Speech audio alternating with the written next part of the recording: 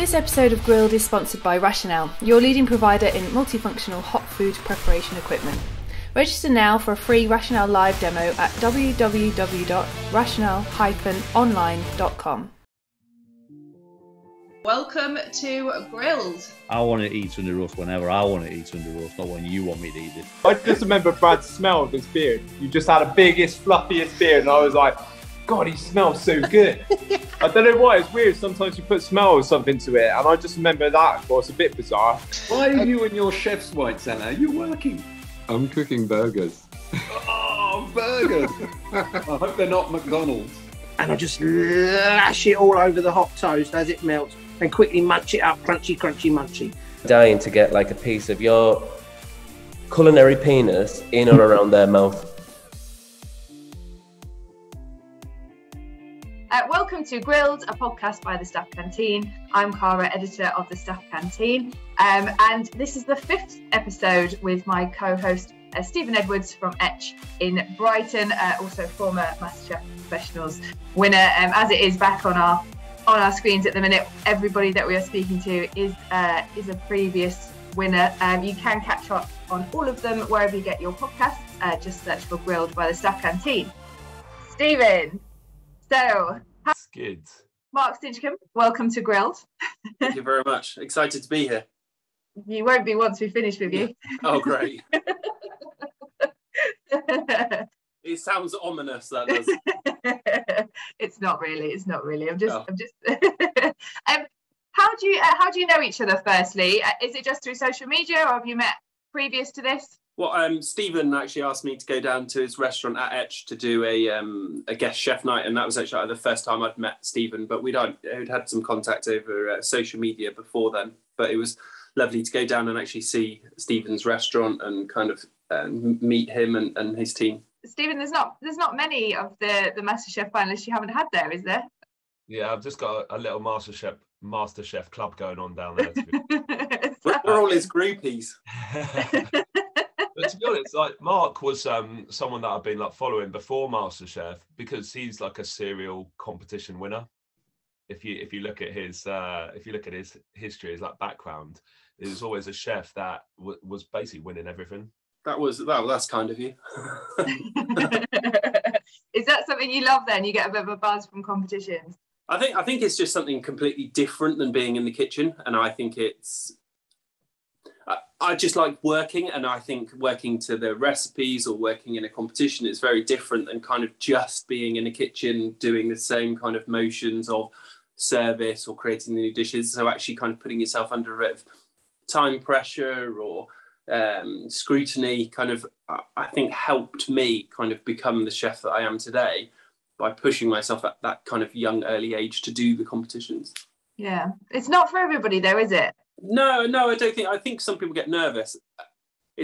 I've like when people say, "Oh, how are you feeling when you first kind of walk into the room on MasterChef and bits and pieces?"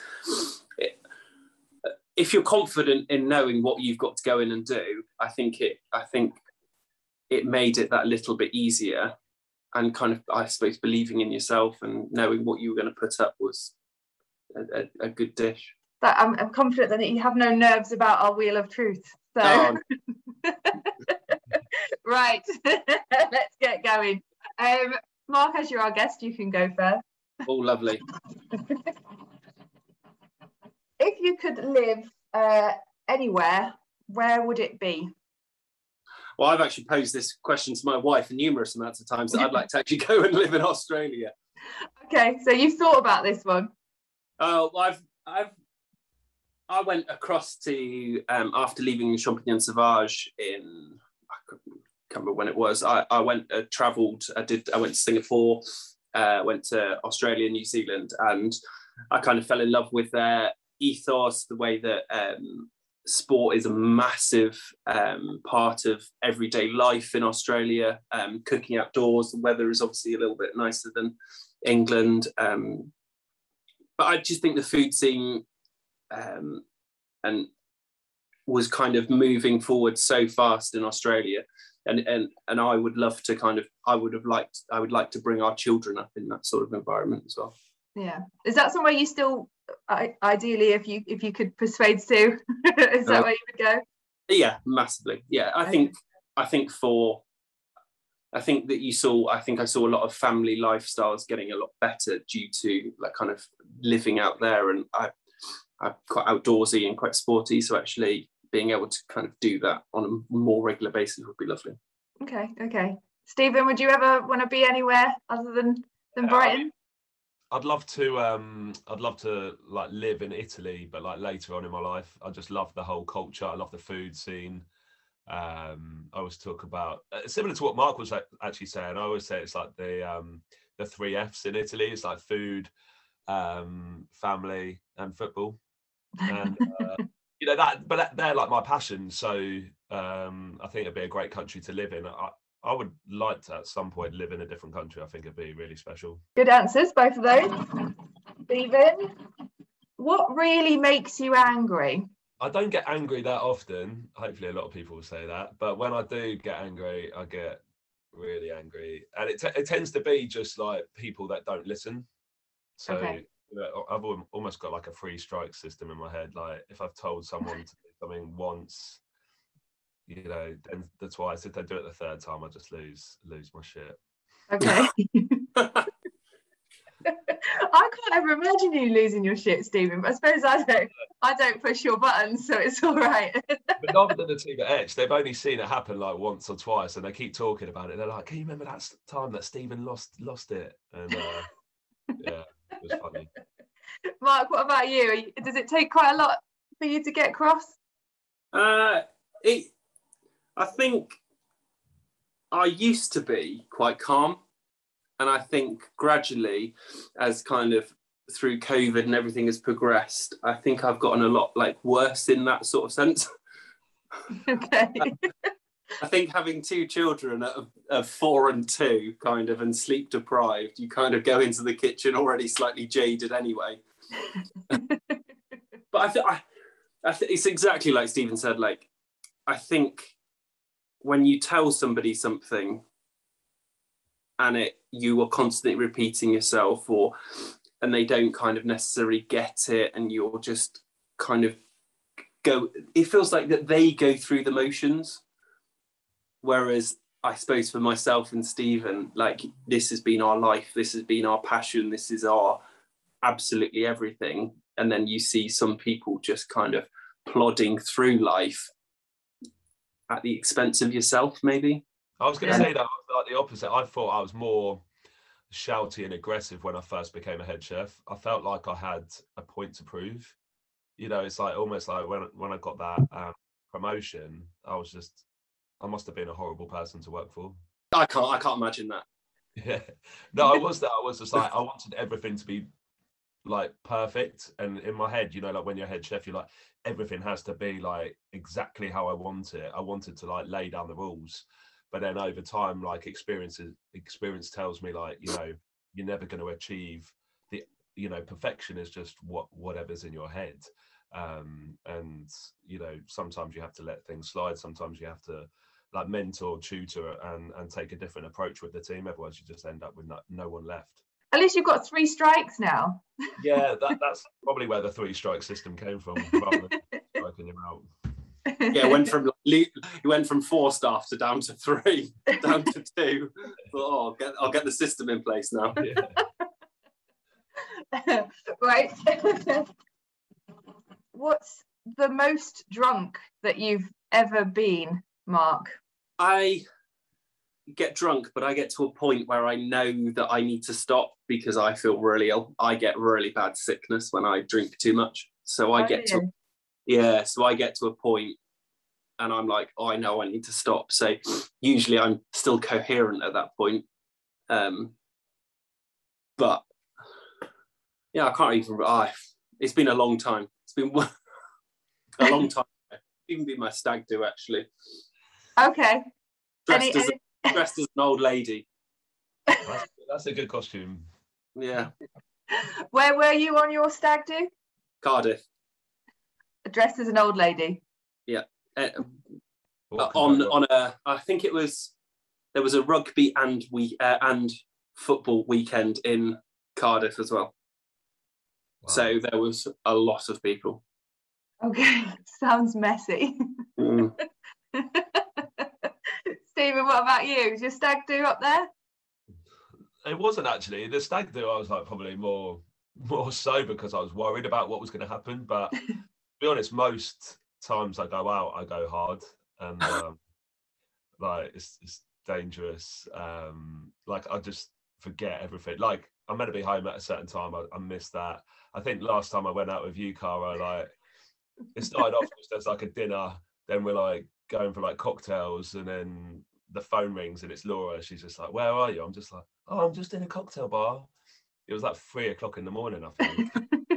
But I was like so blasé. You know when you get like so drunk? I was just like so blasé. I was just like, "Why are you calling?" She's like, "It's 3 o'clock in the morning." Oh God. And you've got to look after the kids tomorrow. Yeah. Yeah. I just like my funniest story is like when I fell asleep on the train. It was like an all-day session in London. I fell asleep on the train and woke up in. I live in Horsham, so it's about half an hour from Brighton. I woke up in Brighton train station. I think that was about 4 o'clock in the morning, and had to then get a taxi back. And I was on breakfast the next day. Oh. So that was horrible. So I've popped some Christmas ones on because we are going to be in December when these come out. So what's your go-to Christmas food or drink that really gets you in the mood for Christmas that you never eat the rest of the year, but you have to have it at Christmas time? That's a good one. I do these like bellinis, like pancakes, with smoked salmon and creme fraiche and caviar. That's just like a little snack on Christmas. Nice. That I don't have throughout the year. I love mince pies.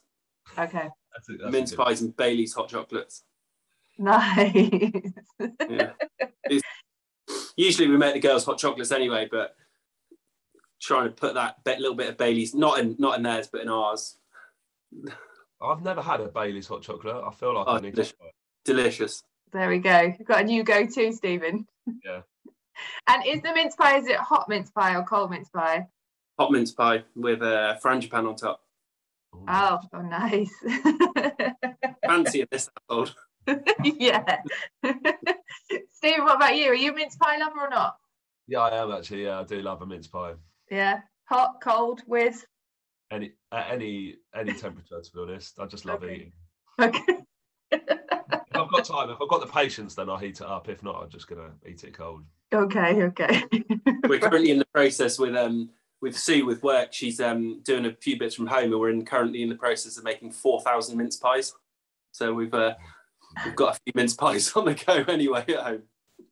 She's them after making that many. I just eat all the broken ones. Anyone that isn't perfect. I've literally just been stood in my kitchen just eating mince pies for about a month now. I feel like when she's not looking, you're breaking mince pies. I don't want any dinner tonight. Right, and final one, I think. What is your biggest fear? I don't like heights. Is my biggest fear. Okay. When I was out in Australia, I was renting a house, renting like a room in an apartment on the 38th floor of a building in Sydney, and there was 10 of us living in this 4-bed apartment sort of thing, probably completely illegal, but there was actually somebody living on like the balcony that had a glass kind of roof sides, and he was living on this like veranda, but the building actually had like four balconies, all with glass barriers. So everyone used to sit, and we used to drink out there. Everyone used to sit with their back against this glass balcony. Literally, you could see everything in Sydney, and I struggled to get out the door. When did you realise you had a fear of heights? Probably it was quite a while ago. We skipped to Tenerife on holiday, and my mum and dad wanted to take us up the Mount Tady on the cable car, and I just would not get on it. Okay. I think it's fear of falling and dying. I think is probably it's not heights. I guess you might I've been skiing since, and obviously been on the cable cars, but I think, I could probably land in that snow and probably still survive. But I think falling out of 38-story building in Sydney. Yeah. But you fly there as well. Yeah, it does worry me. I'm a bit anxious, yeah. I can't even watch videos on Instagram of people like looking over an edge, films, bits and pieces where somebody's like climbing up a really tall ladder and look at like even that kind of sends my legs a bit funny. It makes me feel anxious. Does it? Maybe it's because I want to jump. Maybe it's that feeling that you want to do it. I don't know. Okay, Stephen, what about you? What's your biggest fear? I mean, I was gonna say like deep water. You know, like if you're swimming in the sea and then you can't see like land and you're just like there. That is a fear for me. But actually, I was thinking more into it while Mark was talking. I don't know if you get this as well, Mark, but I have these like horrible nightmares, like where it's like a restaurant service and then I'm trying to like send food out, but no one's taking the food, and then more check coming on. It's like a real like big like anxiety. That's not a nightmare. That's just my general life. But like I wake up in the morning, I feel like so relieved, but it's almost just like I'm like, where is everyone? Why is the food not coming up? And I like take this, and the tickets are like building up. That's probably my biggest fear. It used to be the sound of the ticket machine. Yeah, but we don't do that anymore. For that reason. Yeah.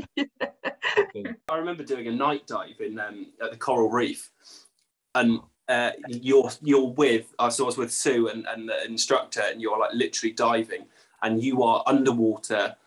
It is completely pitch black, and even just popping up and not knowing where the boat is, and you're in the middle of the ocean. That is daunting. Yeah. I don't mind like scuba diving. It's just, I guess, like you just said, it's like not being able to get to land, or like.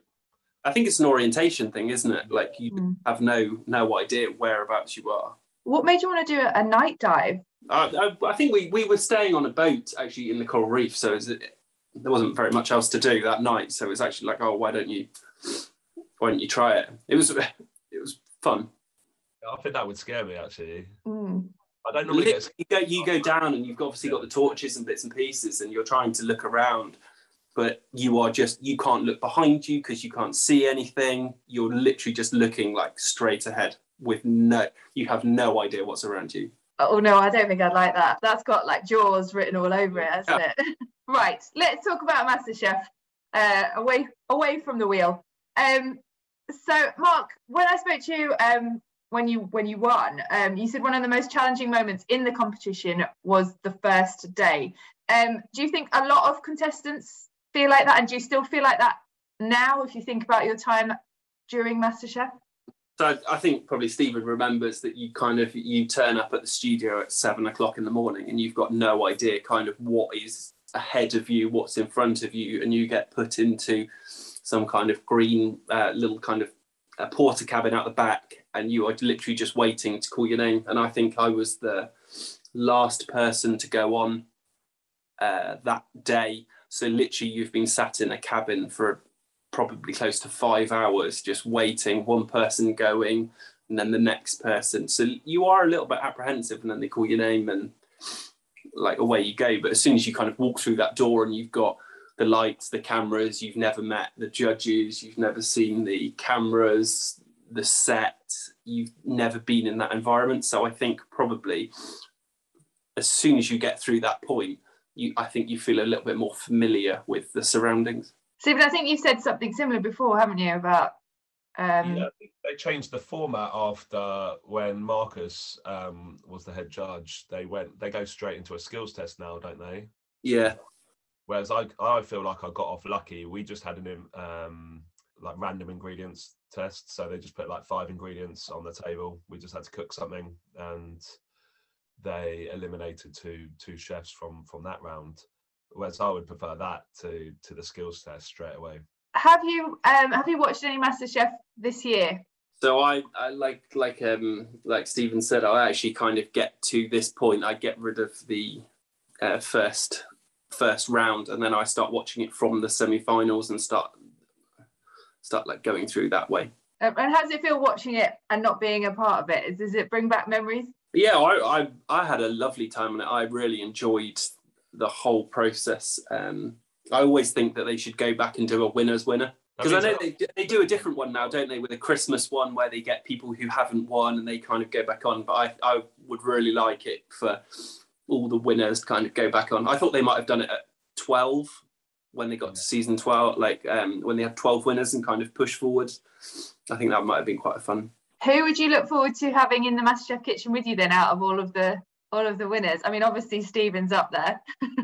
I think because I know Stephen, I think going back and seeing Stephen, I think it would be just enjoyable, just to kind of all be together and kind of how our experience have changed through all of it, I suppose. I'm trying to think now who out of all of the winners would be the most competitive. Like, who would want that winner's winner title? I think Mark wants it. That's why I suggested it. Like Mark, I did think like, why don't they should do one? But then I was like, oh, I'm gonna have to cook up against like all the other winners. That's like quite daunting. That's a good old list of people to have in that kitchen, isn't it? Yeah. I think it'd be good fun. I think it would be. I wouldn't mind listening to any of them. Okay. But that's the thing, though, isn't it? Like, as you're going through the rounds, you're almost just like, I need to win this round. I need to get through. I don't want to lose to these chefs. Yeah. I think even when you go through the rounds, you're like, oh, I'm sure I could beat him. I'm sure I could beat him. My food's better than his. Like, I think you go through all of the rounds just going, wow, actually, out of the, I don't know, if you're in the group and it's the 6 of you, actually, I'm not the weakest one here. Or you put that pressure on yourself to make sure. Yeah, I think you do. And I think it's only, I think when I got to the final, I don't really mind what happens. Yeah. Because I never really thought, oh, I want to win this. I never, like, it was never about the winning. It was about kind of just going on and taking part, I suppose. But as you're going through, you're like, oh, I could probably beat him. But then when it got to the final, it kind of didn't really matter. I feel like it'd be really interesting because you all know what to expect. So if all of you, you wouldn't be going in blind. You've all experienced it. I feel like it would just be such a completely different show. And it possibly, Stephen, you could have your live final as part of that, couldn't you? Because you said that it should be a live final. So I'd really stitch myself up if they do that. Yeah. You might have to put the 3 strike system in. I might just wind him up. Obviously, winning MasterChef was an amazing experience. Moving on from that, has it opened doors for you, do you think, being the winner of MasterChef? I think it's a great thing to just have on your CV. I think people know a little bit more about you, kind of see, they can research you a little bit more. So it kind of does open up different avenues in that sort of sense. Obviously, Stephen's done amazingly well out of it and got his own restaurant. Whereas I haven't got my own restaurant. I'm still working as a head chef somewhere. So I think when it won, things went a bit mental. And I think people need to kind of understand that actually, and if you're in a place where people can come and try your food, you will get bombarded. You did say after the competition that it was tiring, exhausting and emotional, but it was a fun ride. It was. I thoroughly enjoyed it. And I think I like going down to London, staying over in London, going into the set like at 7 o'clock in the morning, like constantly, always, you don't know when you're going to be called, what day it's going to be, whether it's, I don't know, a Wednesday. I think through the last 2 final weeks of MasterChef, I was in London pretty much for, I think I came home for 2 days, then I was off to Italy for 3 days, then I was back, and then the final was I think I came back on the Monday and the final was on a Wednesday, so they were like, you might as well just stay in London. So you literally go away for quite a while at a time, just trying to do the filming, then having to come back, go and come back. Yeah, I mean, we discussed that, I think it was last time, wasn't it, Stephen, like how like tiring it is, especially if you're working as well, like you're still working your full full-time job at the same time? I feel like over those 10 weeks, I was like cooking top of my game, just because I was literally cooking every single day. I think on the Thursday they came and did the filming at kind of where you work and a little bit of your backstory. Then Friday you're told to go to Heathrow. You're having to write your menu and ingredient list and method in the airport for them to then submit for the final dishes that are then going to be placed on the Wednesday. So you fly to Italy. You're in Italy Friday, Saturday, Sunday. Come back Monday.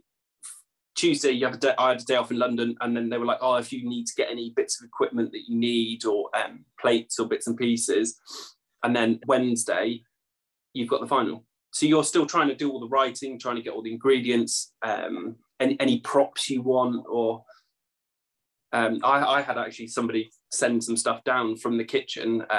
The Aubrey Allen came and picked some stuff up from Eckington and actually delivered it to London with some meat and some veal stock that I wanted personally. So they delivered some of my equipment for me. And the thing is, people watching have no idea, do they, that all of this is going on? When like writing all the recipes and all of the ingredient lists was just relentless. Yeah, I think that's something that people don't realise. When you said about being in the airport, I do remember, I think I was actually on the plane and we were like writing our menus, and they can't match either. You know, like no. if a chef chooses a certain ingredient, they come back to you and say, like, both of you have chosen to, but decide between the two of you who's going to do it. I suppose you need to be the one that submits your recipe first then, right? Yeah. Get it in quick.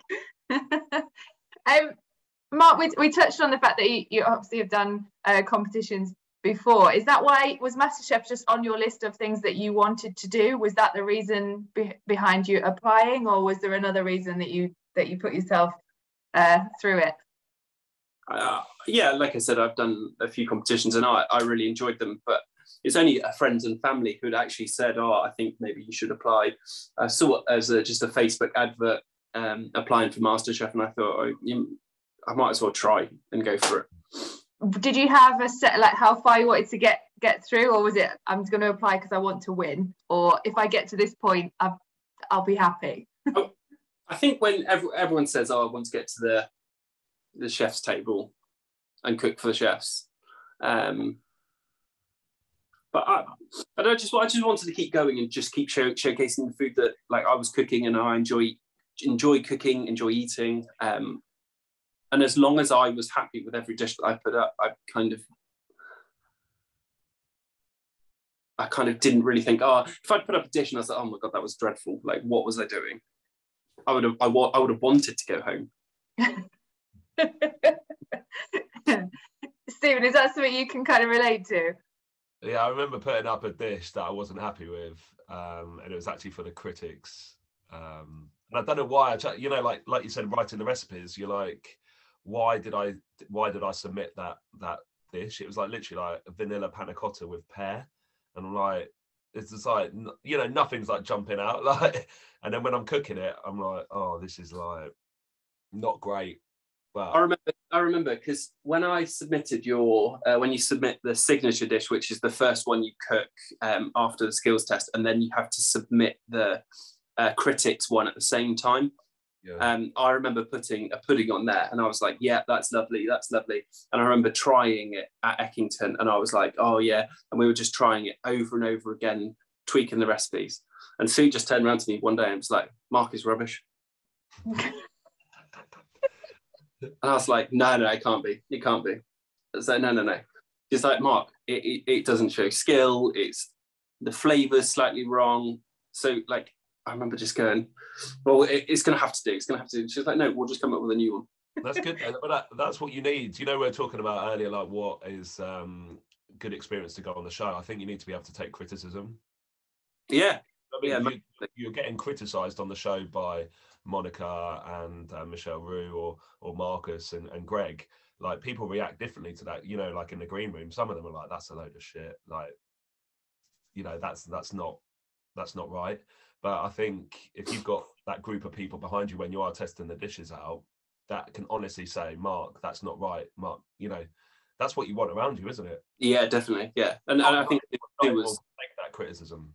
No, but I wasn't happy to take the criticism because I was like, no, it's got to be that dish, because you put so much into it, and then actually when somebody says, "Oh, you need to start again," you're a bit like, no. Were you able to resubmit that dish then?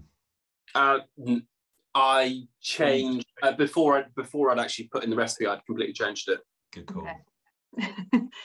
Have you seen any good tantrums in the green room then? I tell you what, I saw one with there was a lad who had been working at Hand and Flowers, and he created some dessert for a skill test with it was just an ingredients, like they kind of give you the ingredients, you've got to make a dessert, and he made something with, I think, just peaches, and he put a sabayon on top, and Marcus just went ballistic at him, just in front of everyone. And even like all the cameras are rolling, and I remember the cameras even then saying like, "Marcus, you need to stop." Really? And they actually turned to, I think because he knew that this guy could cook really well, and he was representing the Hand and Flowers. You could just see in his eyes that he just went, lost it. Okay, so I wasn't expecting Marcus to be the one having a tantrum. That was the end. Yeah, that was funny. Literally just stood there like that.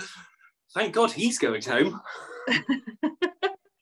I remember now, like everyone had their own little pattern in the green room, because you know, like use a certain locker, you use a certain chair, that like literally all three of us in the final had our own, like, that's my chair, that's my locker. You'd come in, and even though it wasn't named or anything, that's where you'd go to because it had done you so well. All throughout the competition, it was a little bit like superstitious. Oh, that's interesting. It's like not cleaning your boots for a match. Is that something you had, Mark, or is that just a Stephen's year thing? I think it might have just been a Stephen's year. I think it's the footballer coming out of him. Did you enjoy being on TV, Mark? Yeah, I really loved it. Yeah, I thought it was good fun and enjoyable. Like I said, I enjoyed the whole process of, I suppose, meeting all the crew and finding where they source everything and kind of getting to know those sort of people as well as kind of competing. Yeah. I kind of enjoyed the process of seeing how the film or how the TV show was made, as well as competing. Yeah. I was going to say, is it quite interesting to see how much actually goes into that kind of final product? Because what you get at the end of it is not much compared to how long they're filming you for and how long you're in the kitchen for and all of that. There's also the amount of food. The food that they order is unreal, and then it's like, oh, you haven't used it, I'm going to take it home. I can't remember, there was a guy who's taking home like 2.5 turbots to put on a barbecue because like you're like, oh, I only need 1 fillet of turbot, so I've ordered a massive fish, so I've just taken off that little bit, and they're like, oh, I'm going to take that home. So he's going home with like, must be like close to 80 quid pork, like 80 quid fish. He's just walking home with his fish. The crew are eating like kings over those like weeks of filming. In my chef's table dish, I ordered like 6 pig's heads. I wanted like I think 4 racks of suckling pig, a couple of, I can't remember what else I wanted, and I got in 6 whole suckling pigs. That's like, what do you want me to do with these? They're like, oh, if you don't eat them, like, we'll just take them home. You can literally order in whatever you want. Whatever you wanted, yeah. So was there anyone in either of your years that was, well, actually, no, Stephen, I think you said Adam Hanlon was the one that was the extravagant orderer. Yeah. Mark, were you that guy, or was there someone else that was ordering it more than you? No, I think that was all right, actually. I remember Scott in my year, he brought a lot of his stuff because he was using it at the Grove. He actually brought in a lot of his own ingredients, the stuff that he wanted, whether it's, I don't know, Tasmanian truffles or whatever it was. He was actually bringing his own stuff, own stock in, because he didn't think that they could get it. What's the most kind of significant impact winning has had on you? Is it being recognised, or is it something within like the industry? Like what's the most significant impact it's had on your life? Well, my wife said that she wouldn't marry me if I didn't win, so I think we've got to put it down to that, haven't I? That's why she was telling you dessert was rubbish. It all makes sense now. Yeah. It's all falling into place. And how did you feel about being kind of recognised? You said earlier that it all goes a bit mad, doesn't it? When you win, and if you're in a restaurant and people can come and actually see you. We found out over the past 5 episodes, Stephen loves it. He loves being recognised even now. But of course he does. That's why he's so well kept. What about you? When you won, it was going into the restaurant every night and trying to talk to people, and everyone wants to kind of hear about your experience, know how you found it. But it was literally all the time, every single table. They wanted to see you, they wanted to speak to you, they wanted to meet you. And I was never really that person before, but I think it kind of made me a little bit more confident in myself, made me a little bit more outgoing, able to speak to people a little bit better, kind of have the confidence to go and do that. Whereas before I was a little bit more reserved and shy and just wanted to be in the kitchen, stood behind the stove and cook. Whereas actually being forced into that position, I suppose kind of brought something else out in me. Do you think it's made you a better kind of chef or anything like that? That kind of being forced out of your comfort zone? Handle people better now. I think being put in that sort of position. We did a takeaway van during like all the lockdowns, and literally people coming up to the door and just kind of having the confidence to have conversations with them, whether they're 18 years old or 85 years old, like having the confidence to be able to kind of turn your hand and speak to anyone, I think came from kind of the Masterchef process of pushing myself in that aspect. My role now is probably like 50-50, like serving guests or talking to guests, as well as, like helping George, the head chef, in the kitchen. Like, I think it's quite, I don't know, I actually like doing it because I feel like I've got even more control. When you're in the kitchen, you've got control of the chefs, and then that's where the conflict comes between the chefs and the waiters. Whereas I think now I like to be between the two, and like I think just by talking to guests, it kind of puts them at ease as well. If they've got an issue or a complaint, if they talk to a chef, it's like nipped in the bud straight away. Whereas if it's for a waiter can frustrate them, or they get even more annoyed. I just think it's a nice role compared to how it used to be with like Gordon Ramsay. Mark, you mentioned obviously that you'd like a winner. Is there an element that you would like to add to the show that you think would make it more watchable that isn't currently part of it? Maybe kind of turn it into like a squid sort of game sort of scenario. They get eliminated completely. I don't know. I think the judges, I think the critics' table was a bit maybe old. I think whether they were people who had been on the show before, like maybe the winners kind of going in and sitting and trying the dishes before they go to the Michelin-starred chefs or bits and pieces, somebody with a bit more experience, I think, going and cooking for William Sitwell or those sort of people. I think maybe the contestants might benefit a little bit more than just kind of, they're a food critic. Okay. Maybe a little bit more mentoring. Maybe I really used to enjoy the Australian Masterchef and kind of seeing how people progressed and grew through the competition. Whereas I don't think the UK Masterchef is, they don't grow into the role, they just grow in confidence. Whereas they're not learning, they're not like trying different things. Maybe instead of critics, you could make it more like real life and get 3 random people from the streets to TripAdvisor style market. Oh God. I feel like that would be quite contentious. Yeah, I don't think that would go down very well. Be entertaining. We've got a vegan, a dairy intolerant, and we've just got to go cook for them. Yeah, a nut allergy. Yeah. It's got an allergens test. Oh, right.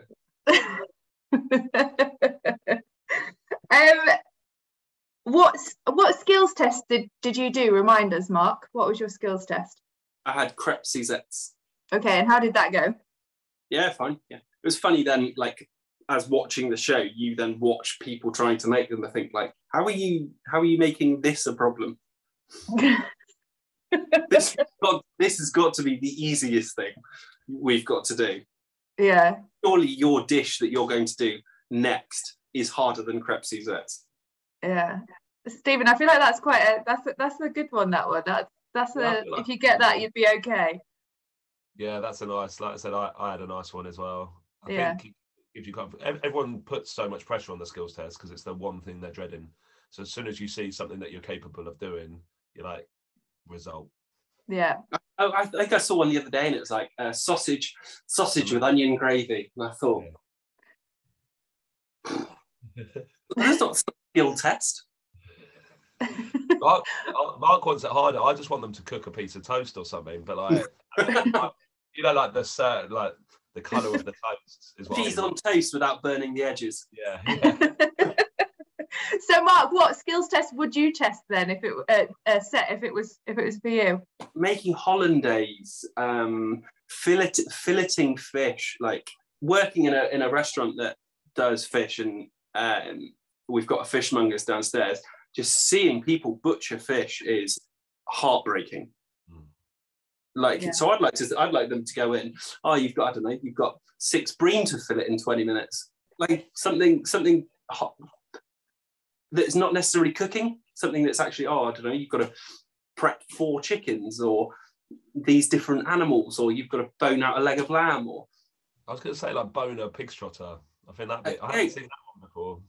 Just watching people making a hash out of food is heartbreaking.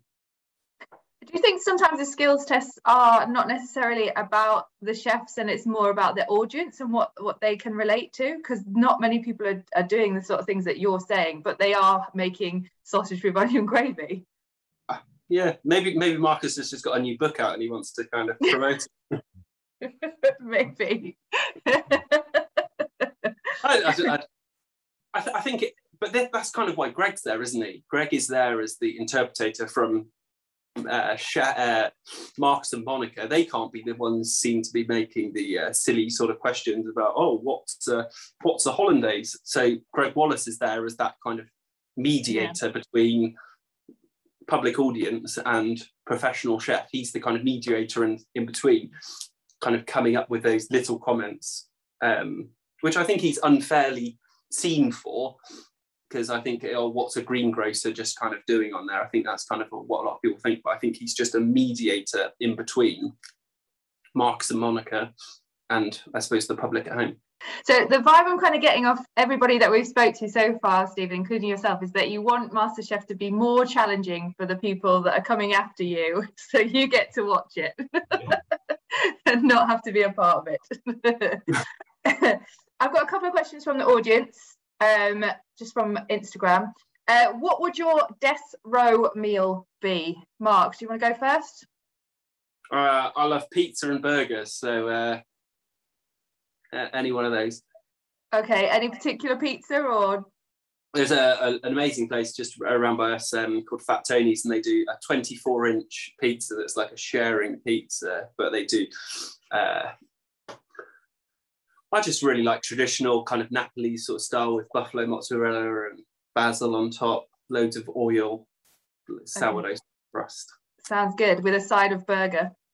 Yeah, I remember in Australia, I went round trying to find the best burger in Melbourne, and I had some amazing, because the burger scene when I was out there, like everyone went mental for burgers, whether it was brioche buns, like the patty, like literally everything. There was so much choice, and it was so like hot at the minute. I remember just going around just trying so many.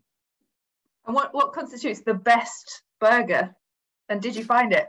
I got to have an amazing bun. It's got to be soft enough that you can kind of get in your mouth, not massive. The patty's just got to be just right, like not crumbly, not too thick. The meat. You've got a real tick box list here. I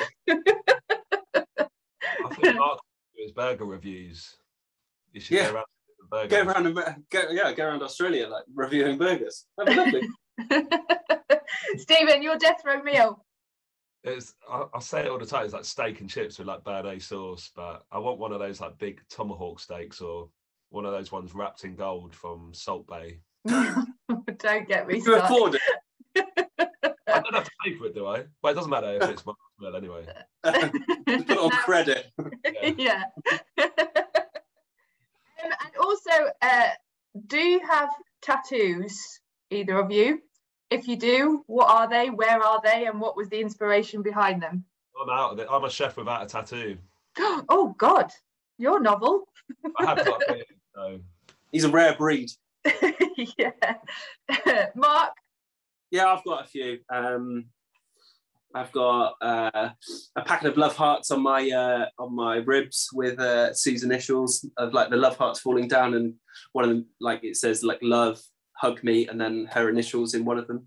Okay. Yeah, I've got a few. A few more. How many? He's not giving anything away. I got quite a big one on my back that's got for my family. I've got a pin-up lady on my arm. I've got some on the inside of my ankles. Okay. If I could, I'd have loads. Okay. And what was your first one? I got 5 stars tattooed on me.